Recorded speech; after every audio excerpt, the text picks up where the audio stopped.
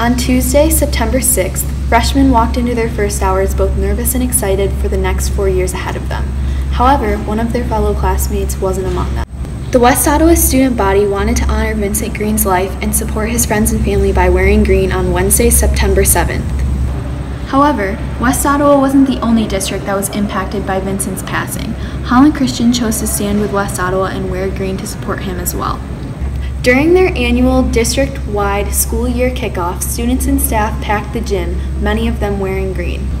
Holland Christian administrators and students tweeted to show their support. In times like these, we are reminded to hold our loved ones a little closer. Thank you, Holland Christian, for standing with us through these tough times.